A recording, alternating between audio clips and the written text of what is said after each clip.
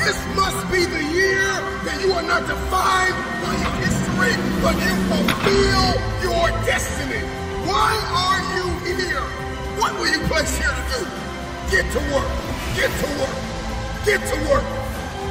You gotta be willing to do what 98% of the people in this world are unwilling to do.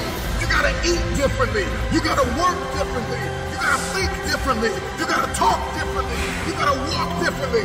If you want elevation, if you want next level, if you want to see this thing differently this year, everything you do has to change. First, we talk of the day, and then we execute the week, and that week turns into a month, and that month turns into a quarter, and that quarter turns into a year, and then all of a sudden you look up and you're no longer just this motivated onlooker. You are a disciplined, desperate, dangerous fulfiller of destiny.